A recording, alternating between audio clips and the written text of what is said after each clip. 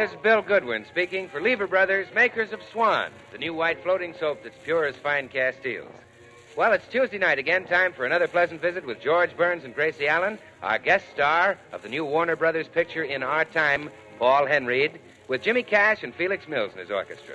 And now, meet the people who live in the Burns house, George and Gracie.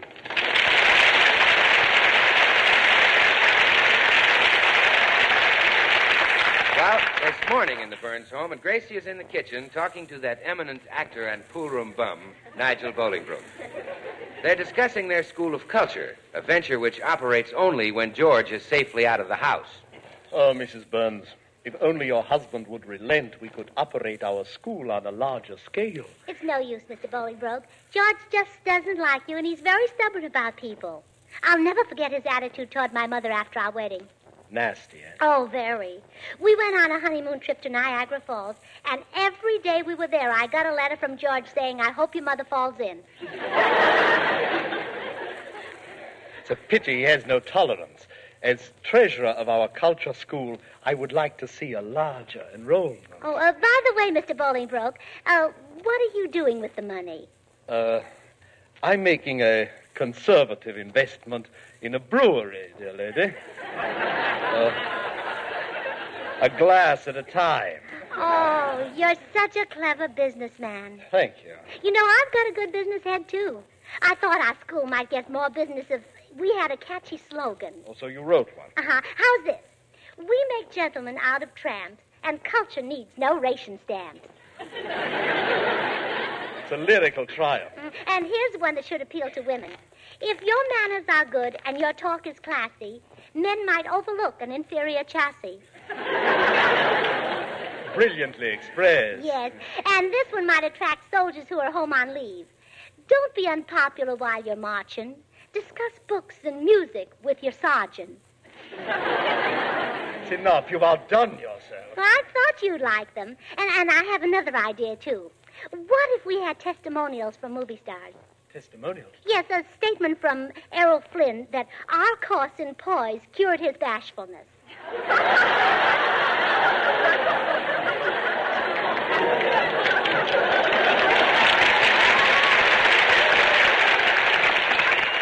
But he's never been our pupil. I know, but it would attract attention. Nevertheless, it can't be done. Well, now, that's just where you're wrong. I've already had a testimonial printed and scattered all over town. It says, if it weren't for your school, I'd still be driving a truck. Signed, Paul Henreid. Oh, my dear girl, he'll be furious with you. Why should he be? We're perfect strangers. Well, you don't understand. Well, I've never seen Mr. Henreid, even in a picture. But all my girlfriends are mad about him. I don't dare mention his name while they're eating. They all get hiccups. But, Mrs. Burns, let me explain. So, using Mr. Henreid's name must boost our school. Now, what did you want to explain? That I am only the treasurer. You head the organization. That's right. Now, in the future, if students leave any of that lovely green government-issued paper here, that's for me. And if a lawyer leaves a white paper here... That's for me. Yes. Oh, Gracie, where are you? Oh, there's George. Run, Mr. Bolingbroke. In the kitchen, sweetheart. Goodbye, and remember, secrecy about our school. Who was that just went out the back door, darling? The what, dear? The back door. The back door? Yes, who went out? Who went out? Yes, the back door. The back door. Who went out? Well, make up your mind, dear. Which do you want to talk about? Look, I heard the back door slam. Now, who went out? Oh, you mean what person just went out the back door? Yes.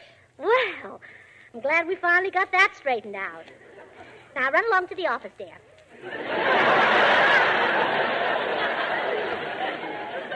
Gracie, I'm not leaving till you tell me who was here. Oh, all right. I wanted to surprise you, but if you must know, I'll tell you. Good.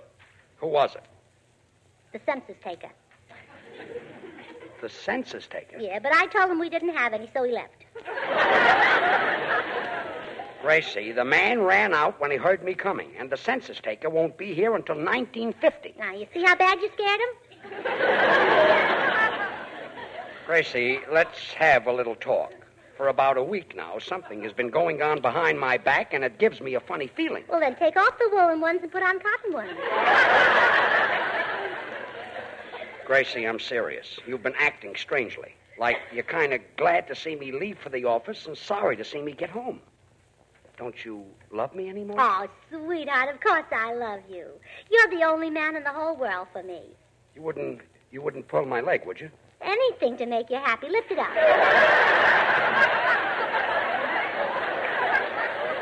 No, I mean, don't lie to me to save my feelings. If you're tired of me, if there's someone new, I'd like to know. Oh, don't be silly, George. You know how I feel about anything new. The older things get, the more precious they get, and you're awfully precious. Thanks. And I miss you terribly when you're away. So hurry to the office now so I can start missing you. Well, okay. Goodbye. Goodbye. Well, hiya, George. Oh, hello, Bill. Well, gee, why all the gloom? Bill, I'm worried about Gracie. She's been acting very strangely. Really? Yeah. Bill, you don't suppose... I mean, surely Gracie hasn't fallen for another... Oh, no. Oh, I don't even think that, George. After all, Gracie's got the best. Why should she want another? Gee, thanks. Why, she could look this whole wide world over, and she'd never find another soap like Swan. But, Bill... No, George. Gracie's true to Swan, the new white floating soap, because Swan has 4 soaps in one. The soap for your hands and face, for bathing the baby, for washing the dishes, and doing your light laundry. 4 swell soaps in one, a great wartime buy. Bill, I'm not worried about Gracie falling for another soap. I don't want her to fall for another man. Oh. Gee, Gracie means everything to me. If I lost her, I wouldn't be able to eat or sleep. Yeah, especially eat.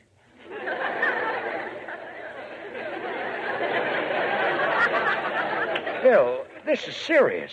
I may be losing my wife. Oh, don't be silly, George. Gracie's crazy about you. Are you sure, Bill? Oh, sure. She worships the very ground you walk on. Why, she told me once that it filled her with ecstasy just to have you kiss her hand. Gee. She said your lips felt as thrilling as a pan of Swan suds. Oh, Yes, she did. That's a pretty big thrill. Oh, sure. Swan's great for washing the dishes. It's a quick suds and wonder that gives you loads of long-lasting, hard-working suds. And boy, are those baby gentle Swan suds kind to your hands. Look, Bill, forget the soap for a minute. I need your help.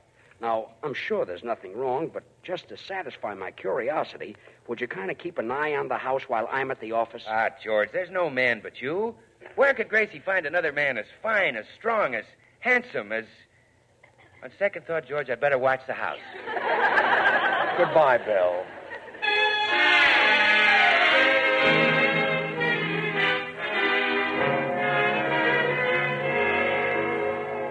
Well, Gracie never dreamed that Paul Henreid would see one of the handbills claiming him as a graduate of her school of culture.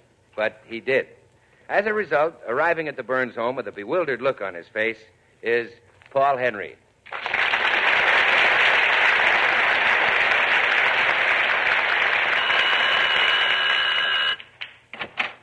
Yes? Pardon me, is this the school of culture that claims Paul Henreid as a graduate? Oh, yes. Come right in. Thank you.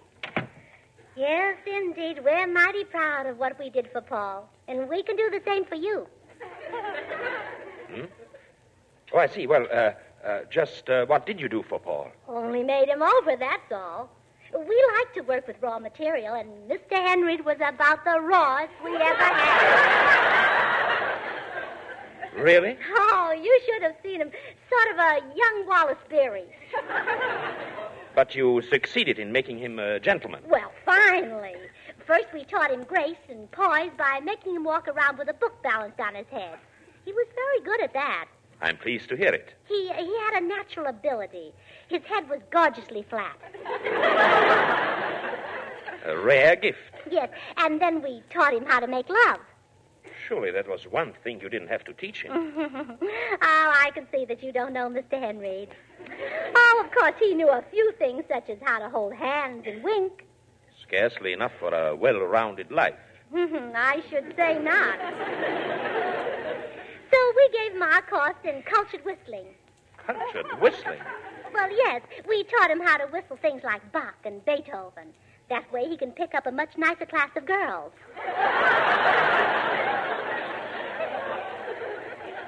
Did this complete his course? Oh, no. And then we thought up tricks for him to do in the movies, like the one in that picture with Betty Davis, where he lit 2 cigarettes at once. That was your idea? But of course. When he came to me, he was so clumsy that he burned himself lighting just 1 cigarette. Incredible. Well, now, if he had taken our advanced course, by now he could have put the whole pack in his mouth. Which would have easily won the Academy Award. Well, sure. And now I've got a thrill for you. I can make you into another Paul Henreid. No. Yes. Of course, first you'll have to get rid of that funny accent. Oh, naturally. Where are you from, Alabama? No, Missouri. Oh. Well, what do you say? Would you like to sign up? Madam, my name is Paul Henreid. Oh, well, then we'll have to change it. 1 is enough. You don't understand. I've led you on just to see how far you would go. I am the only Paul Henreid. You? Yes. You're sure? I have the word of my mother and father. Can you trust them? Implicitly. You have used my name falsely in connection with your school, madam. Well, I'm very sorry, but I will have to have my lawyers call on you. Oh, please. Please, no tears. This is the end of my career. I only wanted to spread culture and be a woman that everybody admired. No, I wanted to do for humanity what Florence did for the Nightingale.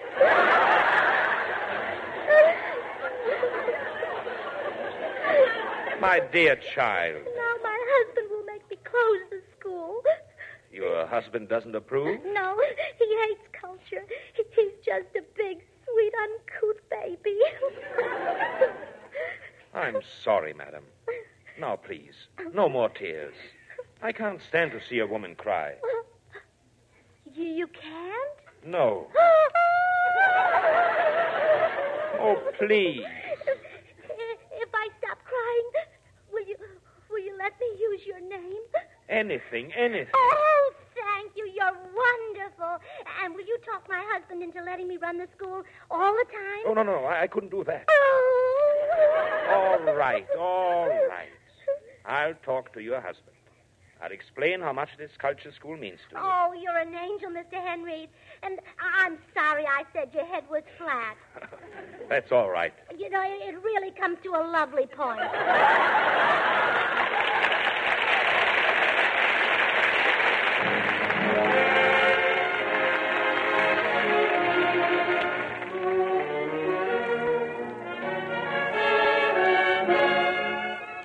Tonight, our popular young tenor, Jimmy Cash, sings I've Had That Feeling Before. Mr. C. Oh,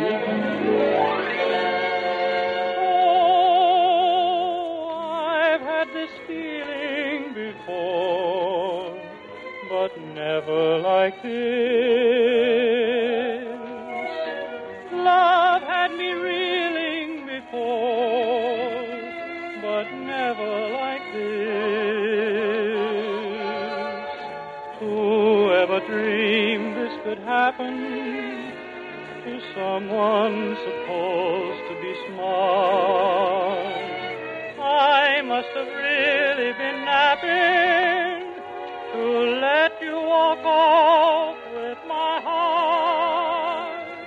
My dreams, and I've had quite a few, were never like this. This is too good to be true, but so was that kiss. I know by the way my heart leaps that this time I'm playing for keeps. Yes, I've had this feeling before, darling, but never like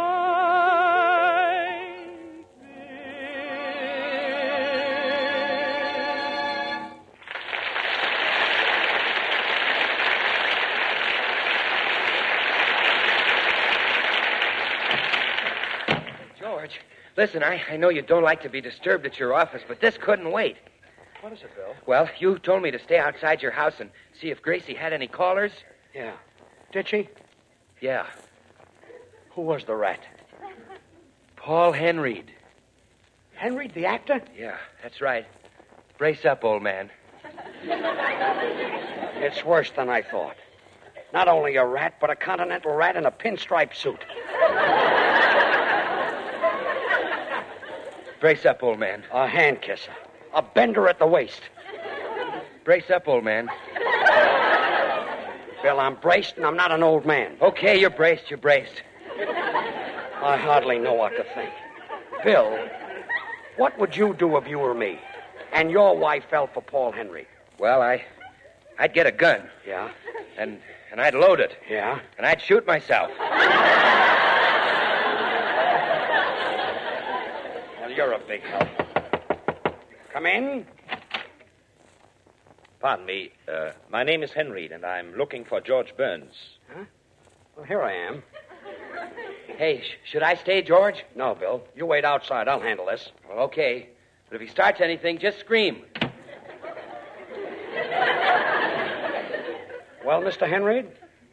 Mr. Burns, let me begin by telling you that I'm acquainted with your wife, a most charming and lovable person.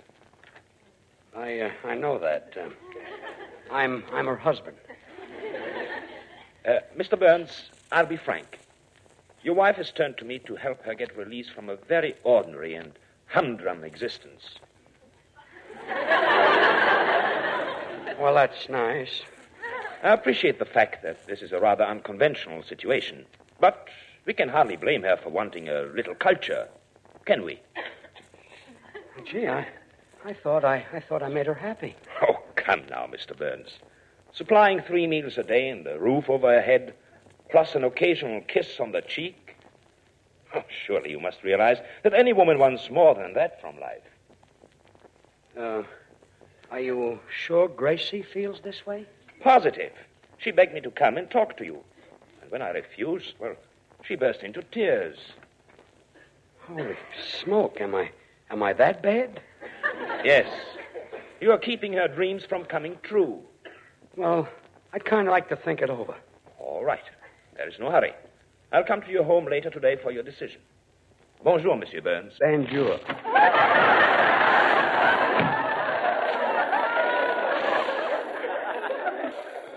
Bonjour, he says. Walks off with my wife and gives me a big bonjour. Well, maybe that's the stuff that gets them. Hey, how'd you make out, George? What happened? Plenty. That hunk of profile has hypnotized Gracie with his bonjours. But I'm not giving up. I'll fix him. Yeah? You got a system? Yeah. I'll beat him at his own game. Win Gracie back by being more continental than he is. I'll bring her candy, flowers, champagne. I'll kiss her hand.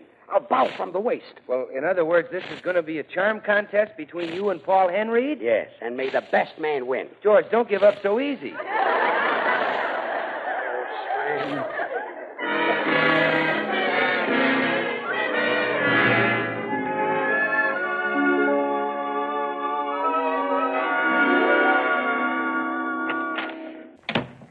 Hello, George. Home so early? Oh, bonjour, my little dove. Bonjour.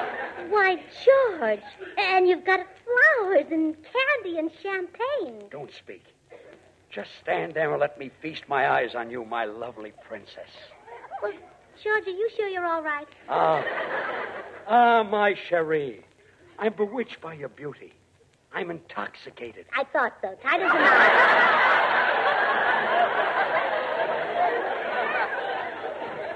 No, my queen. I'm always this way when you're near me. May I kiss your hand? Well, yes, if you want to.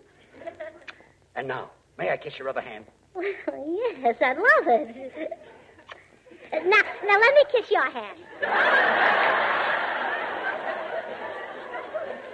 I'm mad about you. Tell me, my pet. Do you like me more than Paul Henry? Of course. Paul Henry couldn't like you more than I do. No, sweetheart. I mean, could he be a better husband than I am? Oh, don't be silly. Come in. Oh, come in, Mr. Henreid. Thank you. Well, came to get the decision, eh, henreid? Well, I've got bad news for you. My wife loves me.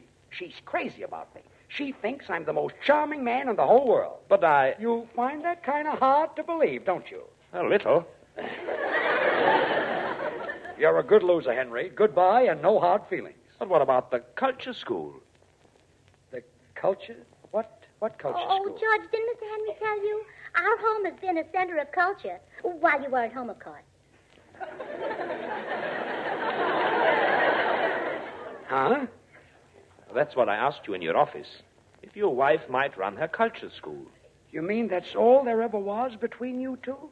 A culture school? Of course. Oh, George Burns, you didn't think I had fallen for Mr. Henry. Well, Oh, you silly boy. Mr. Henry may be a great actor and talented and charming and handsome, but I like your type better. Thanks. Gee, I'm glad that's cleared up. Me too. Well, I'll go out and make some tea so we can drink to the success of our culture school. Gee, Mr. Henry, I guess I owe you an apology. Aha! I knew I'd find you here, Henry, you home wrecker. Oh, my dear fellow. Don't you, dear fellow, me going around stealing another man's wife. Bill. You needn't be afraid, George. I'm here. Bill. How anybody could have the nerve to take advantage of a poor, feeble, little old man. I know how you guys operate, Henry. First it's candy and flowers, then jewelry, then a yacht. And then if she still says no, you offer her what no woman can resist. A bar of Swan soap. I beg your pardon? You know that women love Swan because it's the white floating soap that's 4 soaps in one. Great for their hands and face or for bathing the baby, and wonderful for dishes and light laundry. You know what happens when you tell them Swan is 4 swell soaps in one. This man is mad. Oh, don't play innocent. You know how you lay that accent on as you close in for the kill and say, Mon ami, the doctors recommend Swan for bathing the baby. Sure, because you know that it's pure as fine Castiles and mild as May. And you know if Swan is kind to a baby's tender skin, you couldn't ask for a better soap for your hands and face, your complexion. Well, I suggest we discuss this some other time. Not so fast, Henreid. You've insulted my friend, George Burns. Hey, Bill. Just because he's a poor, broken-down, dried-up little weasel of a man. And nobody can insult my friend. I'll defend your honor, George. Mr. Henry, I challenge you to a duel. I suppose that's the only way to get rid of you.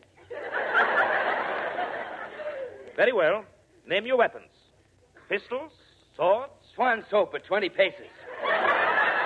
What? We'll stand back to back at dawn, and we'll break a bar of Swan in 2.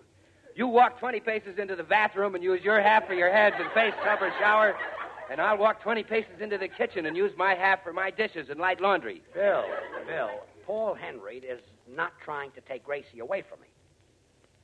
He's not? No. I merely wanted to help Mrs. Burns in her school for culture. Oh. Well, I guess the joke's on me, huh? Gosh, Mr. Henry, you must think I'm a loud, stupid fool. Oh, you weren't so loud. Why can't I keep my big mouth shut? So long, folks.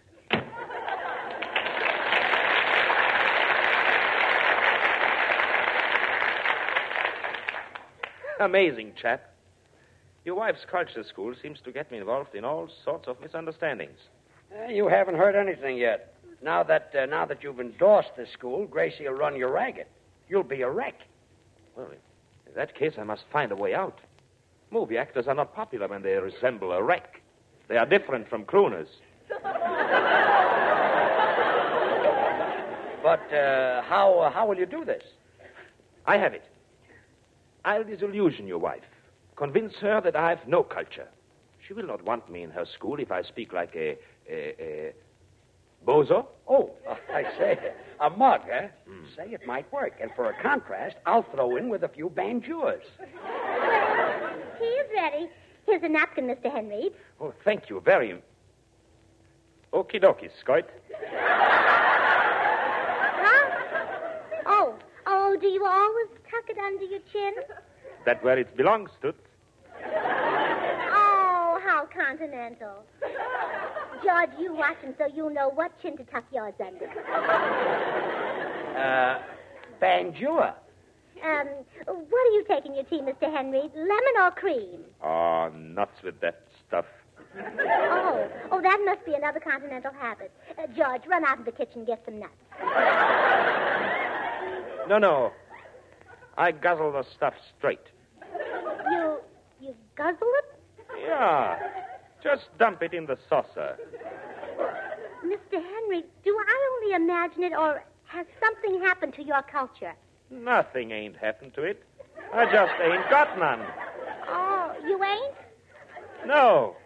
I only give out with that baloney when I'm acting in pictures. Oh, George, this is terrible. Banjua.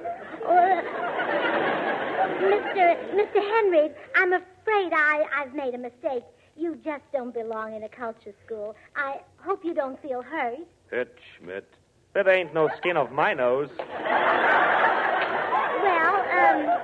nice to have met you. Oh, the bumps rush, eh? Okay, I'll scram. Banjua, Paul. Bonjour.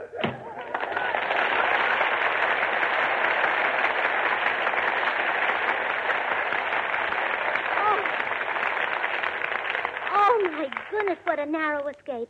Why, George, you're twice the gentleman he is. But of course. Here, let me kiss your hand. All right. There. Now the other hand. All right. Now my elbow. Sure. Now the other elbow. Okay. Hey, what are you doing? Taking off my shoes. Banjua.